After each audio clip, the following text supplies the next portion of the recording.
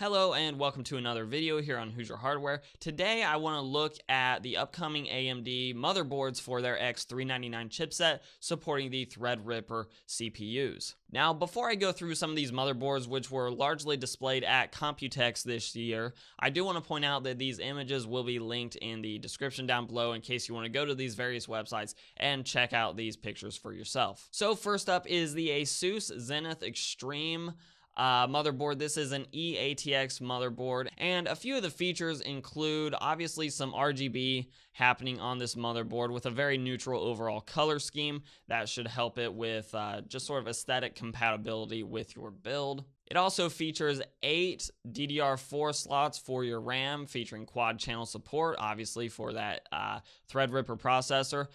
Interestingly though, there are no M.2 slots, at least not on the front side of this motherboard. However, there is a DIMM.2 slot, which is Asus giving you the option of inserting what comes down to a riser card, looks like this, which you can attach to M.2 NVMe drives too if you have them. Now, the advantage of putting the card over here is obviously it saves some space on the motherboard itself, which being an eATX layout isn't really that big of a deal because it looks like Asus actually has plenty of motherboard real estate to work with here. But also those NVMe drives tend to run very hot, and by putting them in an upright position, it may be easier to get solid airflow over them to cool them. Also worth noting is it appears there are 6 SATA connectors on this side. Looks like there's a pair of USB 3.0 front panel headers, one right angle header and one over here on the bottom. There is an included USB 3.1 connector over here on the right side of the motherboard, right below the 24-pin connector. And this motherboard does support 2 8-pin EPS connectors from the power supply. So Threadripper obviously is going to take a lot of power, and this motherboard does a good job, or at least looks like it's going to do a good job of giving it plenty of juice to work with.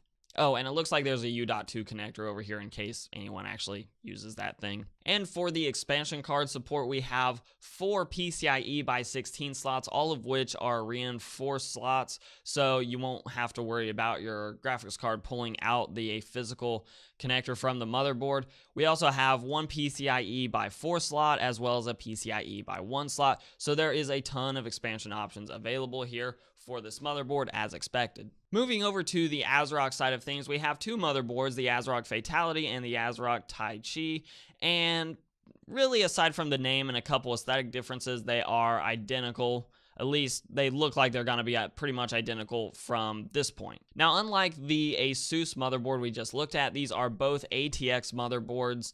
And I'm going to be focused on the Fatality motherboard here. Just keep in mind that the Tai Chi motherboard, at least right now, again, has the exact same feature set listed. Physically, again, we have 8 DIMM slots for your RAM. Unlike the Asus board, we actually have 3 M.2 slots.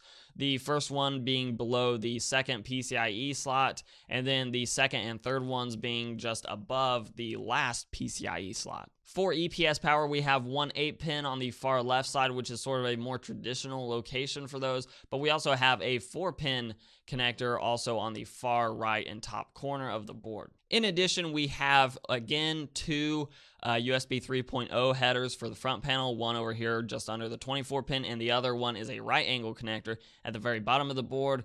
A nice touch is an LED number indicator that sort of can give you error codes in case something's not working correctly. However, another thing that I do notice is missing from these boards is a USB 3.1 front panel header, which isn't really necessarily essential at this point in time, as most cases still don't have that connectivity on the front panel. However, it would be nice to see that on a board for a brand new chipset in 2017.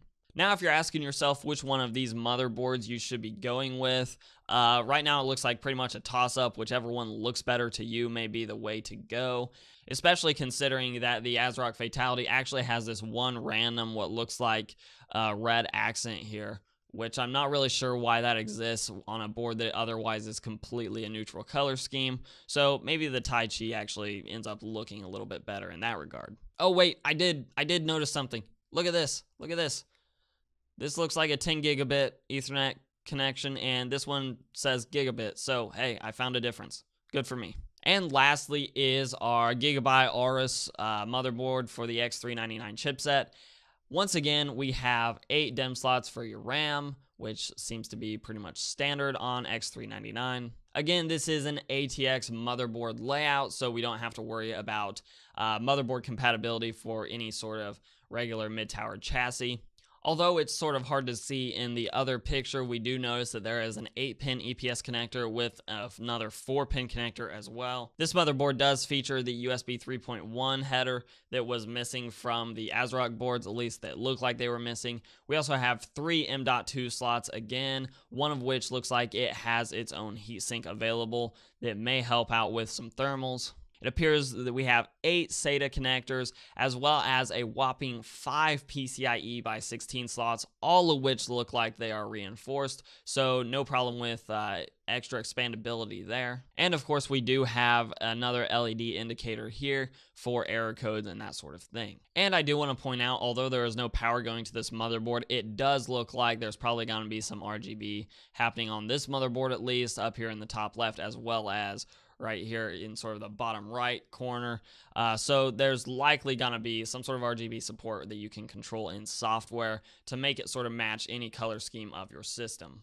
So that's the quick roundup of all the motherboards that I saw in coverage of Computex 2017. But if I did miss some, let me know in the comments down below. Link those so that people can check those out as well. Also comment down there and tell me which one of these motherboards you think at least looks like it would be the best fit for you if you were going to be building a Threadripper based system. And as always guys, if you like this content, give me a like, share, subscribe. All those things down below are super helpful to the channel. You can follow me on Instagram and on Twitter at Hoosier Hardware. They are the same tag for your convenience. And as always, we'll let YouTube queue up a couple more videos from my channel for you to watch. I'm Shane with Hoosier Hardware, and I'll see you guys in the next video.